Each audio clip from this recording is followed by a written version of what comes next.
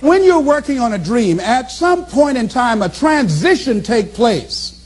And the transition is what you are becoming in pursuit of the dream. Because even if you don't get the dream, you become such a strong and powerful person, it will so change your life, you can look at something else and say, well, I think I'll go do this then. Because you have now developed yourself in such confidence and such competence in how to deal in the arena of life that you can move into another area and not miss a beat. Once you begin to discover who you are, then you really realize how you have been given authority and dominion over everything on the face of the earth, including all the dimensions of your life. But you can only do that through the struggle of life. And most people avoid the struggle. Most people go through life avoiding pain. And when you go through life like that, something in you dies. Something in you that you never activate is lying dormant in there, that you never get a chance to call on because you have not challenged yourself. Somebody said the land of familiarity belongs to the dead. That most people like to feel like they're a king in the area of their comfort zone. They only want to do those things that they know how to do well. Osborne said, unless you attempt to do something beyond that which you've already mastered, you will never grow. So if you want to begin to grow, you've got to put something out here that you can't reach easily, that has got to make you stretch, got to make you jump for it, got to make you get back a little bit and dig in so that you can take a leap for it. And maybe you jump up there and you miss it and you skin your knees and you come back again and you bust your lip next time. But you keep on, and through that process, you learn how to leap higher. You start challenging yourself to dig deeper, and then you discover some things about you that you don't know right now. Some talents that you have in you that you didn't know that you can do. I started out just talking to kids, and now I'm speaking at corporations. Now I'm traveling. I didn't know I can do this, but had I not given myself a chance, and I'm saying to you, give yourself a chance. Here's something else. If you want to begin to make your stuff happen for you, I think that it's very important that you start trusting yourself. Listen to yourself. Listen to that still small voice within you. Don't try and make everything logical. There are some things about life that defies logic, that you just can't explain how the outcome is going to be. I think that's why Paul said you've got to learn how to walk by faith and not by sight. That once you begin to trust yourself and your ideas and your instincts, life takes on a whole new meaning, because now I want you to do that feeling that you are led. Just feel, I am led. And don't give your power away. You don't need anybody to approve your dream. It was given to you. If they can't see it, it's because it wasn't given to them. It was given to you. Hold it, nourish it, cultivate it, work on it. It's yours. It's your baby. Work on it until it comes into fruition. I gave away my power, and I said, I'm not going to do that no more. Here's something else for those who make it today. Do what you know is right. Treat people like you want to be treated. Don't try and take any shortcuts. Don't try and cheat. Pay your dues up front. I believe, ladies and gentlemen, what goes around comes around. You can pay now, or you will pay double later. So do the right thing.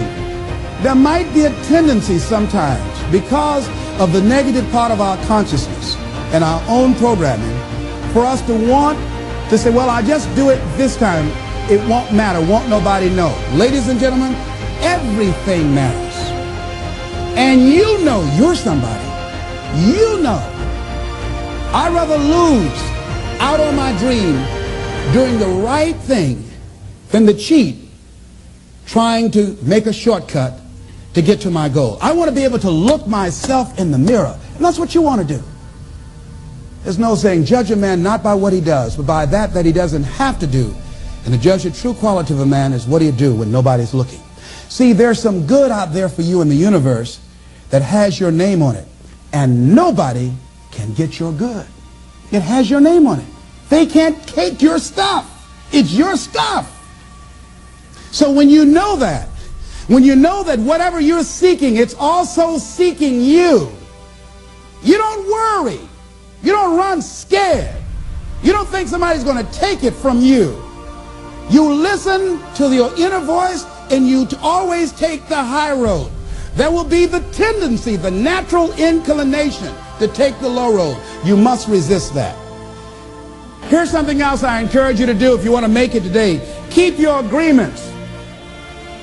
Keep your agreements that you make.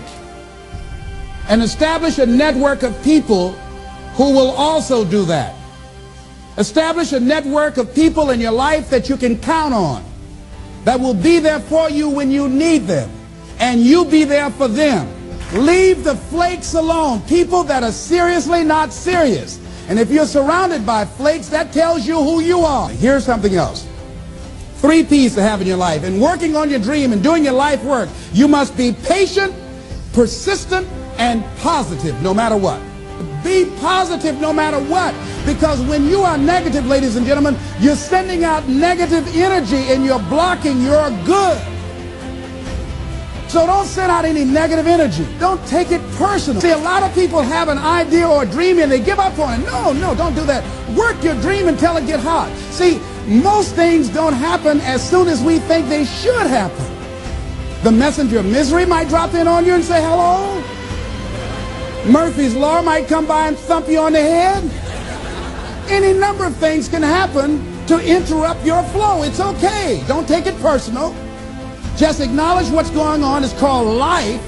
And keep on working on your dream. Continue to keep on knocking, because this is your life. This is what you love. This is your passion. Step back. Don't judge it. If you judge it, judge not yet, lest ye be judged. Why? Because when you judge it, you invest emotion in it, and that emotion could be anger, and guess what? That hurts you. That doesn't hurt anybody else. So what do you want to take yourself out early for by internalizing things? Shakespeare said, nothing is neither good nor bad, but thinking makes it so.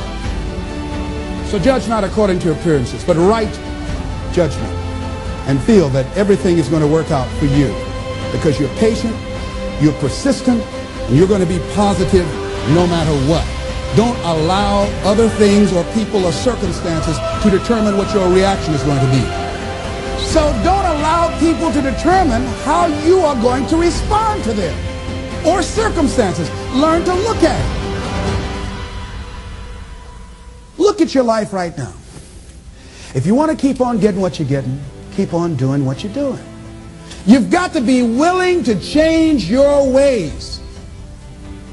Your life is working. If you don't like what you have produced, you're a director, you are the star, you wrote this script.